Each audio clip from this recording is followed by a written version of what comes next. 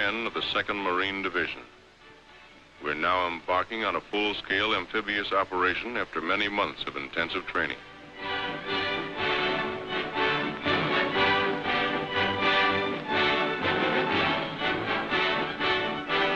The transports are combat loaded. The ships of the Navy and Coast Guard form our convoy. Squadrons of carrier planes cover us in the sky. Several days from our destination, a destroyer brings us sealed orders.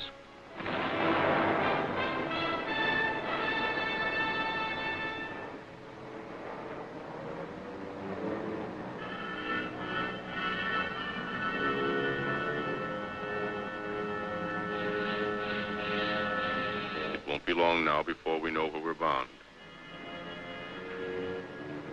The relief map of our objective is broken out. The fortified island of Betio and the Tarawa atoll, a very important Jap air base on the outer fringe of their Pacific defenses. Our platoon leaders started explaining the terrain to us. By the time they were finished, we knew that island and its reefs as well as we knew our own backyards. We built more machine gun ammunition.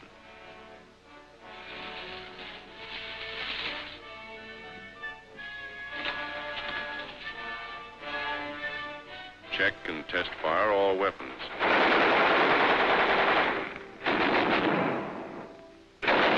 Exercise helped to relieve the tension.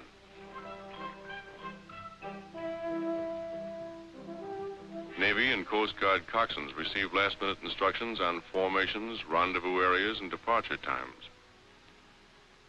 Services are held on the last evening before D-Day.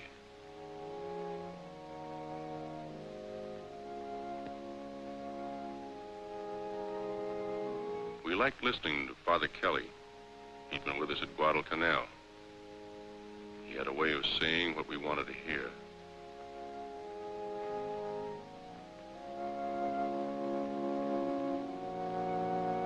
Many of these men were killed the following morning.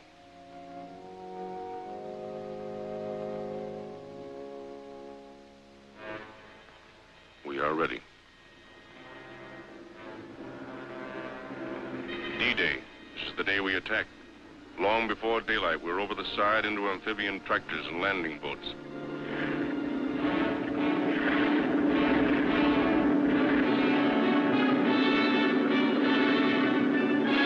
At daylight, our naval vessels opened fire, and for 4 solid hours, they pounded Tarawa with high explosives.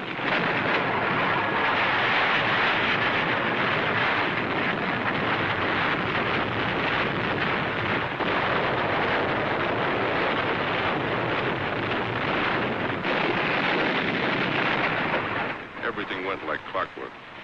When the ship stopped firing, the Navy planes would take over. Bombing. Strafing. We were a team working together. Then, again according to plan, the planes withdraw and the ship's batteries open up again.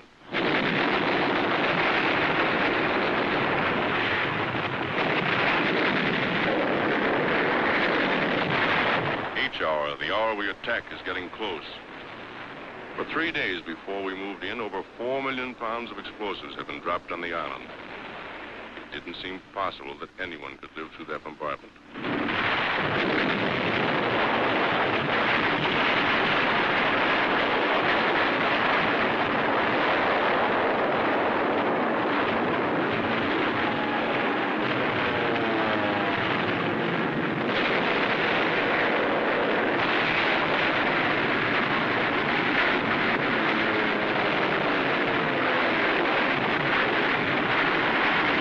From this Jap hulk, machine guns constantly strafed our assault waves.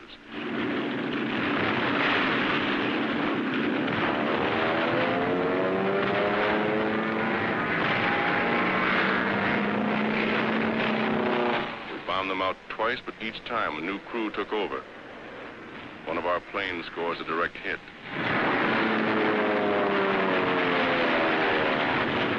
As we approach the island, we have the feeling that the show is just about over. There doesn't seem to be any organized resistance. However, we're taking no chances. Suddenly, we're met by heavy machine gun and mortar fire. It takes a heavy toll of our boats and men. It doesn't stop us.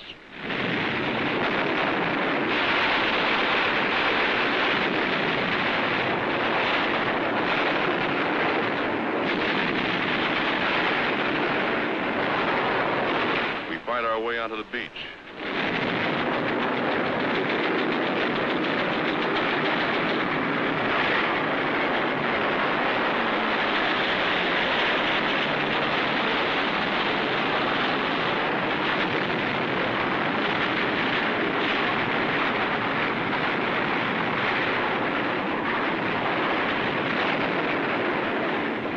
Our men wade ashore from wrecked amphibians.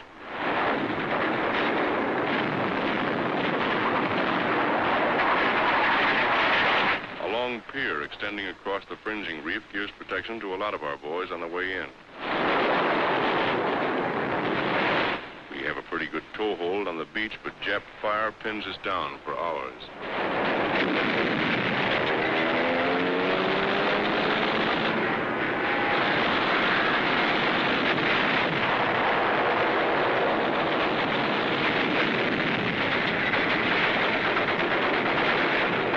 Casualties are pretty high, but as we found out later, blood plasma saves a lot of lives.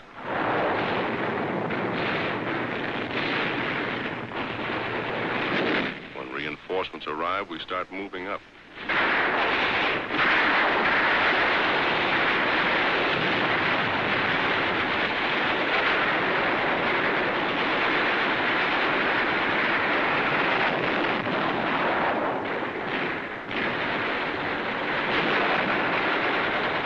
It isn't easy knocking those Japs out of their positions.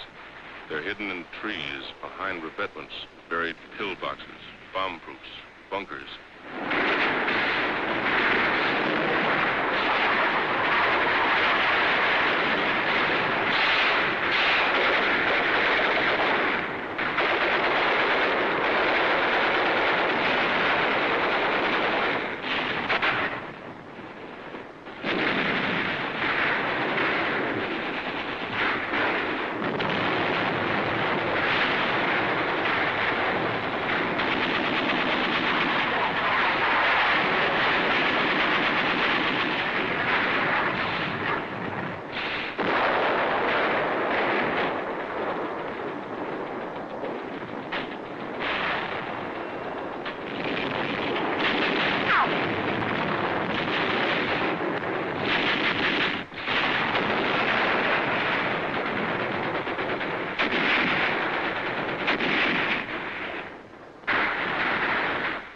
Hand grenades. We use all the firepower we have to blast them out. Our rifle fire is deadly. So are the flamethrowers and the mortars. The enemy breaks from cover.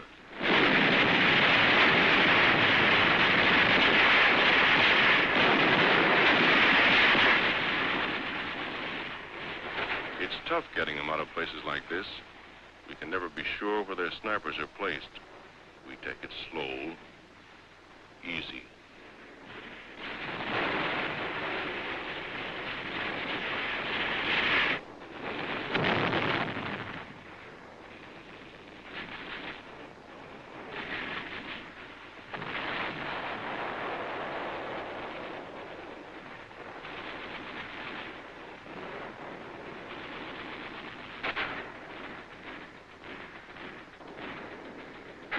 This bunker is giving us plenty of trouble. We have orders to clean it out.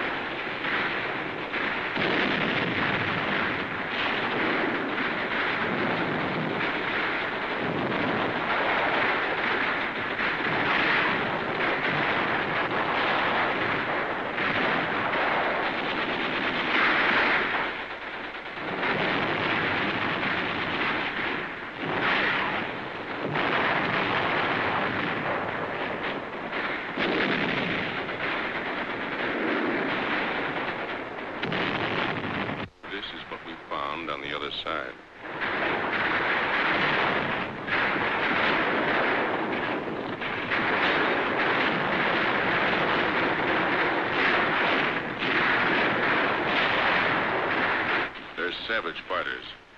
Their lives mean nothing to them.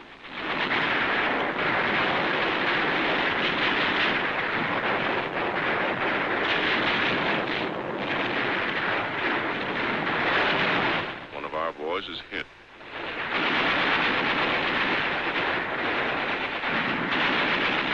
At night, the Japs would swim out to our wrecked amphibians and set up machine guns. They got a few of us before we got them.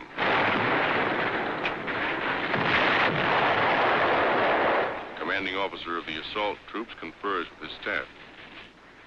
One of our medium tanks remains in operation.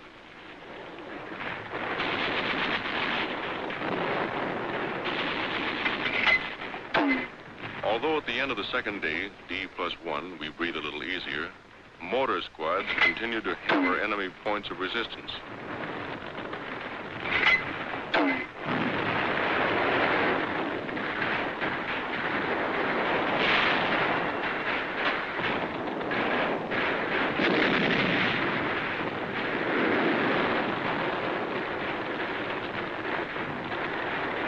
By this time, we know the Japs are licked. They must know it, too. There's still strong resistance. Nip suicide snipers tie themselves up in the trees and take pot shots at us. We hit them, but they don't fall. Just die and hang there.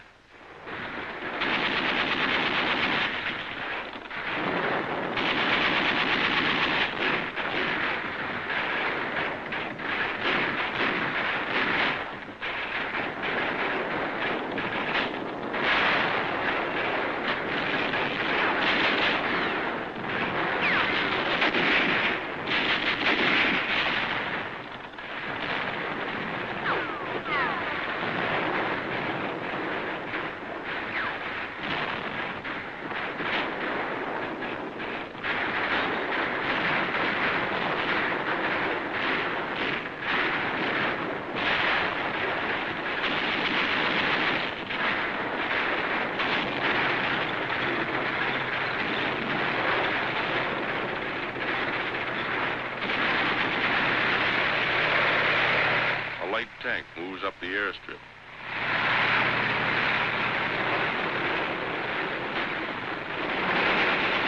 One of our boys is wounded during the attack on the airfield.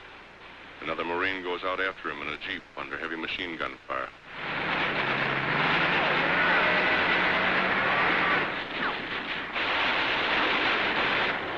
Back at the beach, there's constant activity. Amphibians tow in fresh supplies, food, ammunition, guns.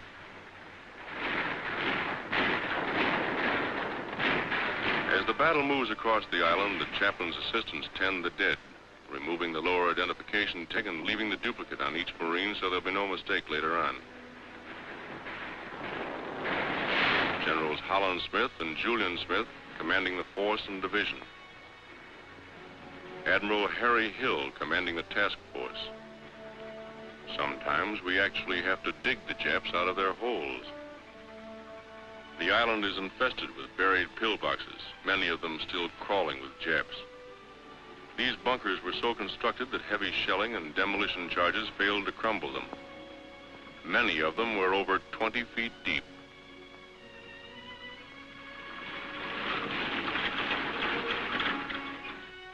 Our first prisoners.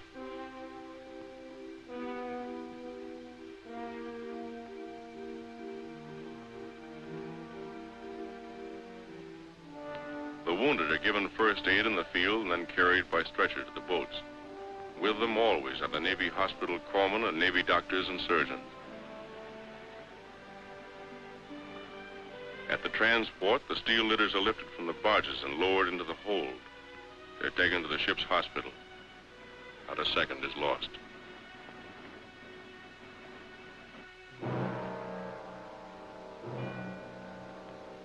These are Marine dead. This is the price we have to pay for a war we didn't want. And before it's over, there'll be more dead on other battlefields.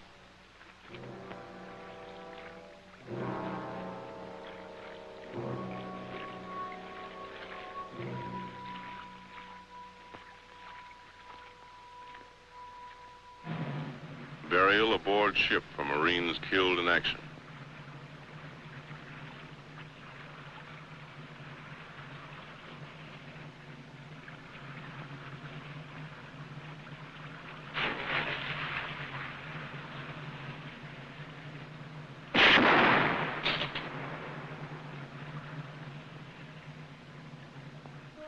Just to make sure they're not concealing weapons, the prisoners are lined up and their clothes cut away. We gave them new ones later from their own dumps.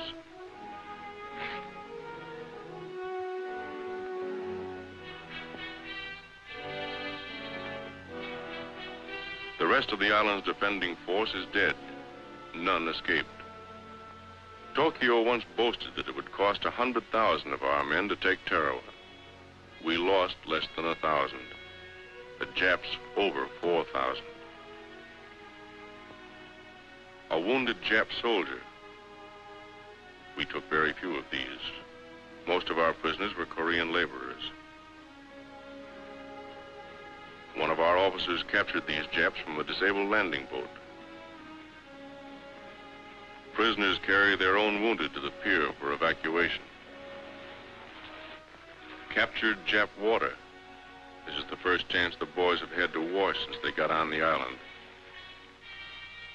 Gunfire from our warships knocked these big guns out early in the bombardment.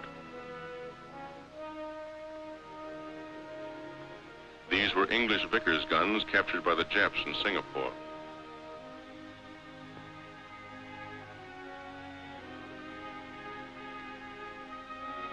One of their many light tanks.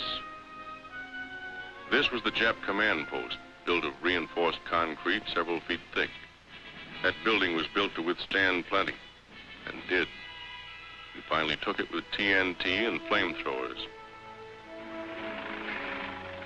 The fighting was still going on at one end of the island when the Seabees landed with their heavy equipment. They set to work clearing the airstrip even while we were fighting for it.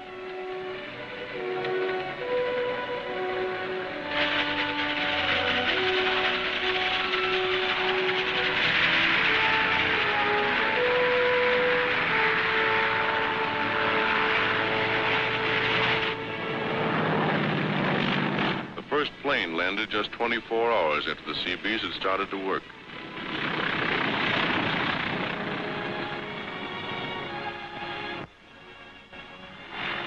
The second one lands 1 minute later. We welcomed the pilot to our new home.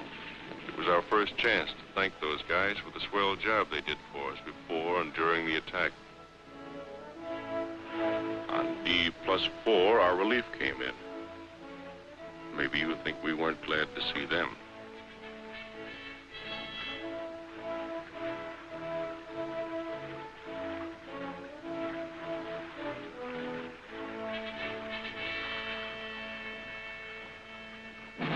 I guess all of us knew from the first, no matter how tough the going was, that we'd take the island.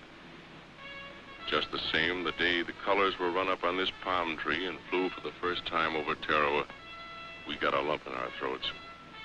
We were mighty proud.